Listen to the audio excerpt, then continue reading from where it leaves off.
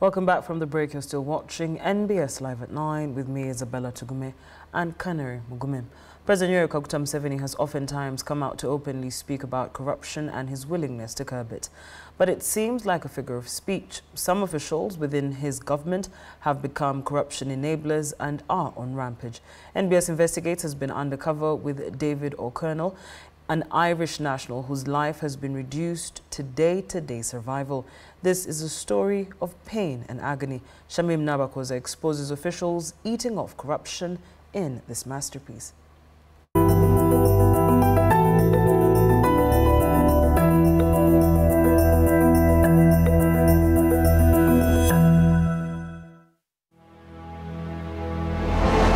was a nightmare. It wasn't a holiday, it was an absolute nightmare.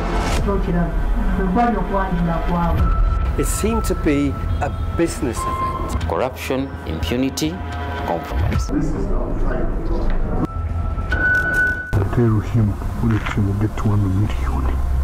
The corrupt have taken over Uganda. Anyone who has wealth is targeted. Telling me to get off my farm. This is my farm. An absolute nightmare. A foreigner can win a case, a foreigner can lose a case. We can talk about that later. When you have a force that is indisciplined, you don't have an institution. Full stop.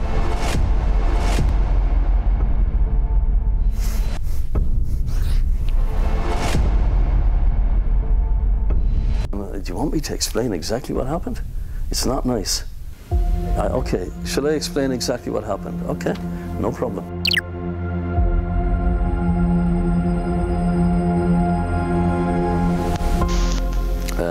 At the moment, I've been living in Uganda permanently since 2005. David Mike O'Connell is a 64-year-old Irish national who 20 years ago took a decision to semi-retire in Uganda. You know, I've had too many winters. I don't like the winters. Summer is obviously quite nice in Europe, but you know, you have an excellent climate in Uganda. David came as an investor with an investment plan into the agriculture sector. After quite a bit of thought, I thought I'd get involved in farming.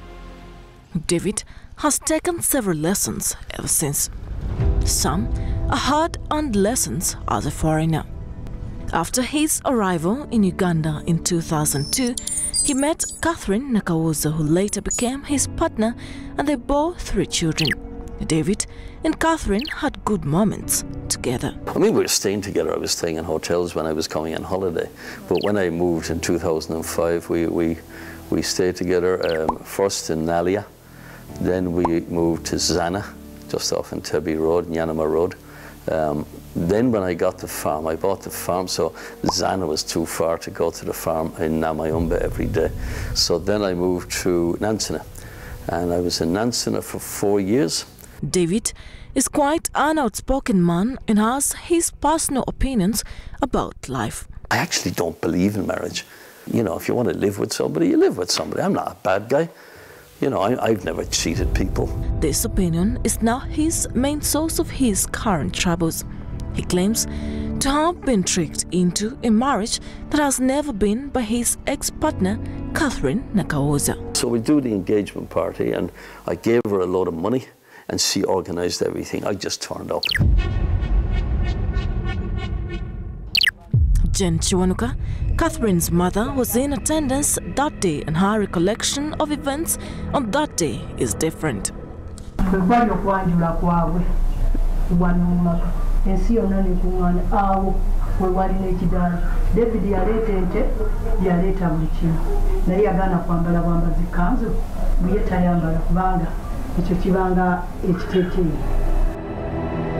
They tried to get me to wear a kanzu. I said, no, you know, I'm not a Ugandan. I'm not African. You know, I like the place. I get on well with Africans, but I'm a Muslim guy. I'd always be Irish.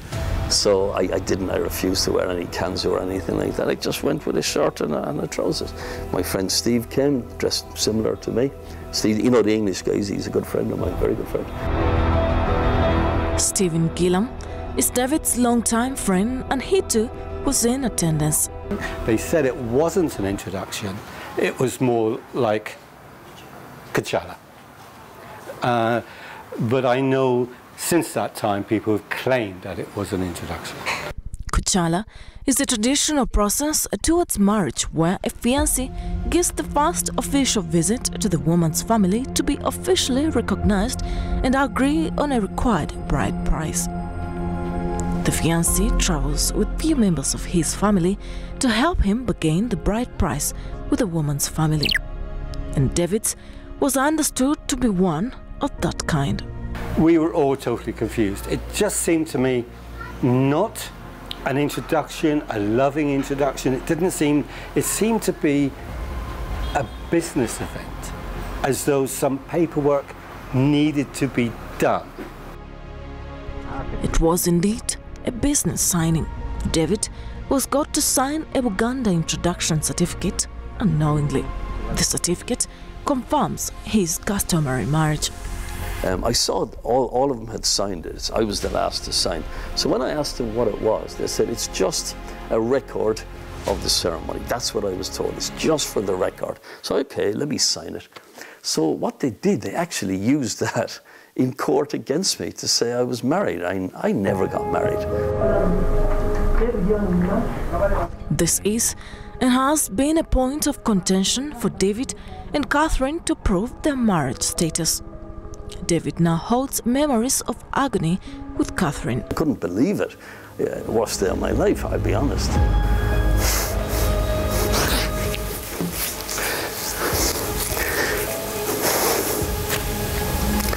But since then, life for them has turned into unending court battles. The contentions to prove the status of marriage, but also property. In 2016, Catherine filed a divorce in the Chief Magistrate's Court.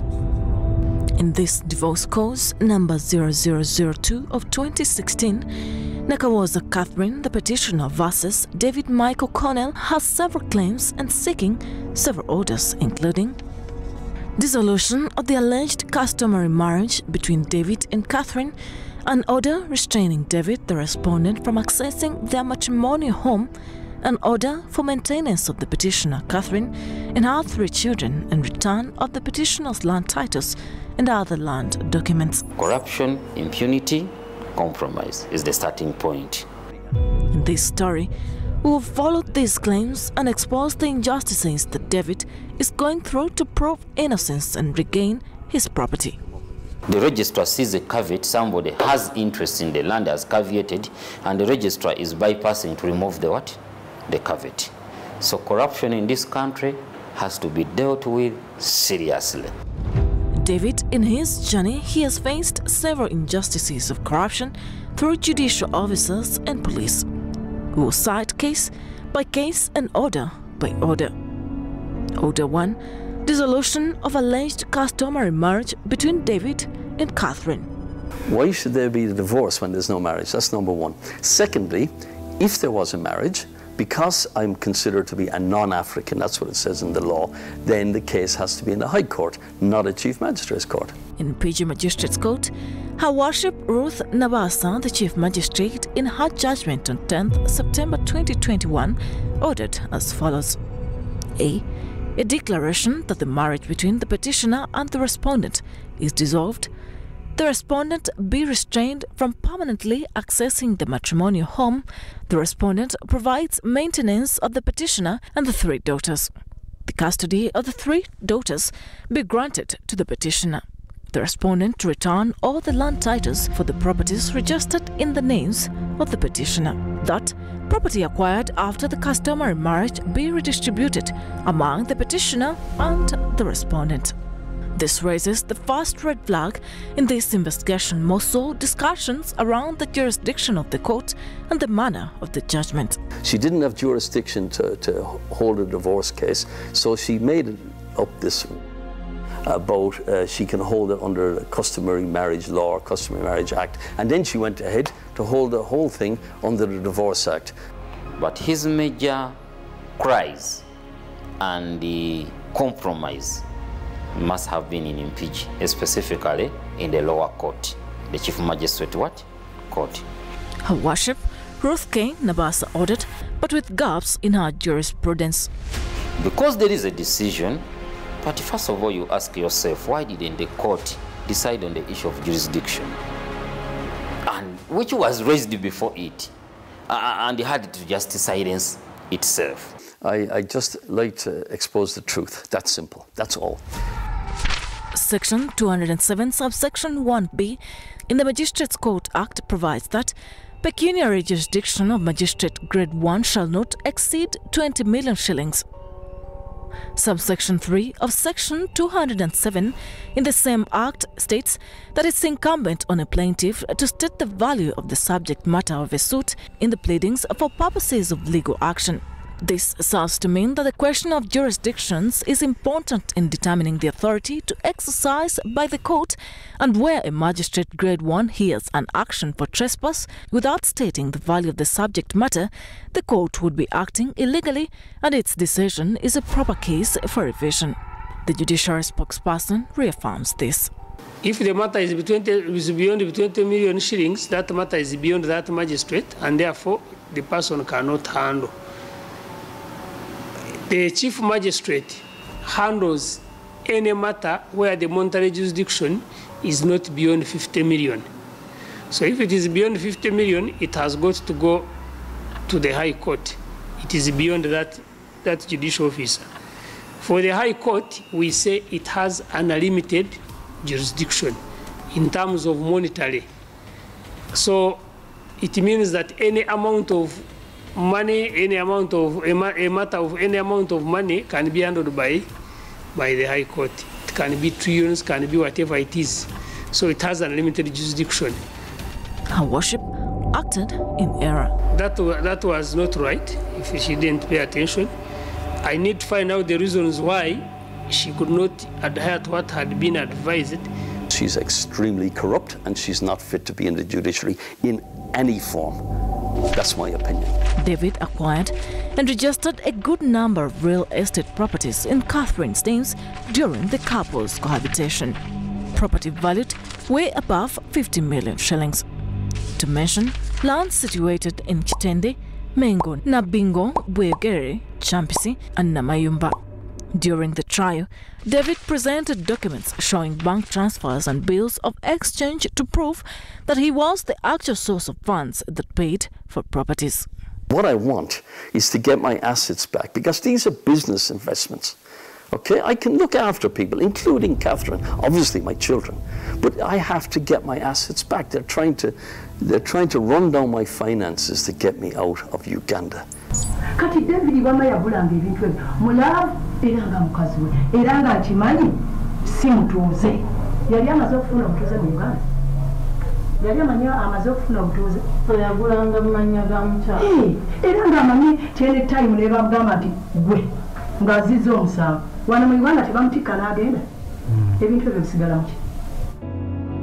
Manya ga kati. Bisigala muki? Kasi tamulinamu abaana. I just want justice, but it's very, very hard to get.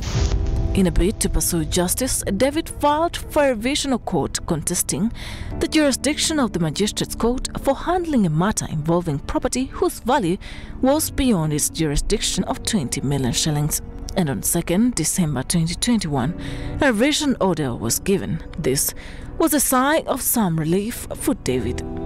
What was purportedly called a marriage was not what? A marriage. It was a nullity.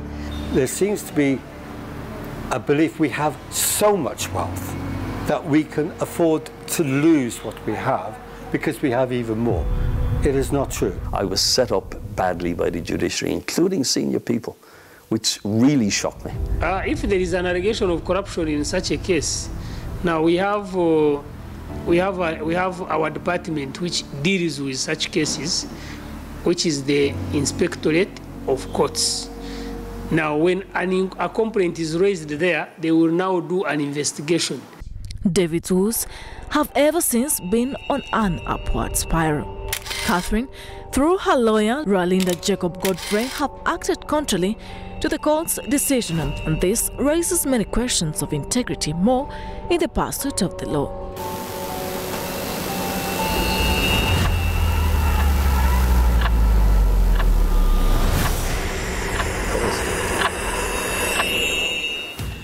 So that's, so what happened, sorry, it's not nice to remember this. Where are my children? Who are you to stay in my house and try and lock me out? On 10th September 2021, Catherine evicted David from his matrimonial home in Chingira. I was told by the OC Chingira I have no option. I have to leave the home, that they have an order, whatever, against me. I think he's a man who can love you when you don't have kids. When you don't have kids, the love is there. But if you get kids, of course, he never liked kids, and kids came in. Then before the kids were okay. This and more stunning. Among his other property was the over 120 acres land in Namayumba. And look at these criminals on my farm. David too got evicted. It's alleged that Catherine hired goons who almost lynched him.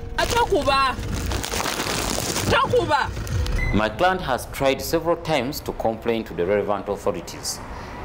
He has gone to the police of the area, he has gone to even the division police, he has gone to the office of the RDC, and he has presented to them all the documentation to show he's in court. So these people should not be on ground doing activities, because it is going to cause even more justice.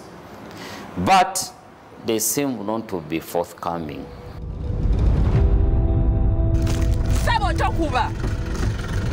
He managed to tape some evidence that day. This, he reported a case of trespass and destruction of property to Akiso police station, but no action was taken against the criminals.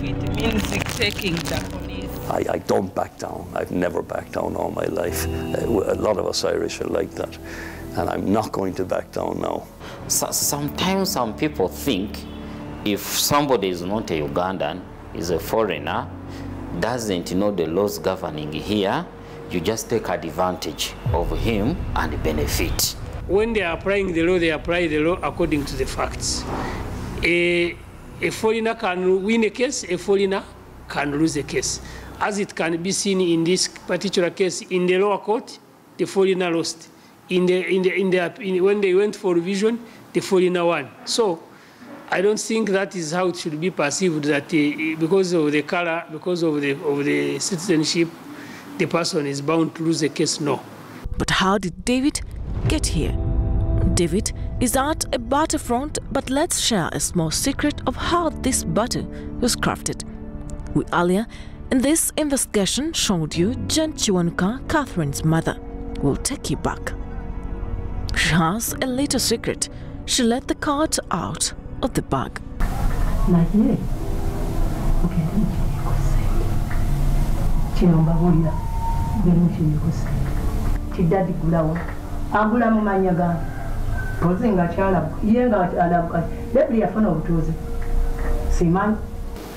I've never actually spoken with my mom about that. No, I've never liked my mom's ways before, and I've never been that close, you know, like telling her anything about me. Yes, you heard her right. We'll listen again and have a loose translation.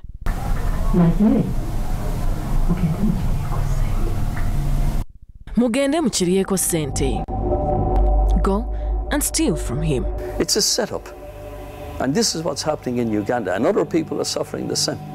When my mom found out that I have David, she went searching on the Facebook, looking out for Muzungu men. When I was with my man, there are some words she would utter. Actually, I can't talk them out now. Maybe I will take them off the camera. When I did meet her, I went home to my family, and I just said, Dave's got a wrong one. That's all I'm going to say. He got a wrong one. Quite an evil mind and plan. This is a secret Jane has had with her daughter Catherine Nakawoza ever since she met David. And everything is going as planned. They want 50% of everything, or they don't give in. I have to give Godfrey, Ruwalinda and Catherine, and whoever else is involved, 50% of everything I own in Uganda, including what's not even in court. I have to, for them to stop using the judiciary against me and the police against me.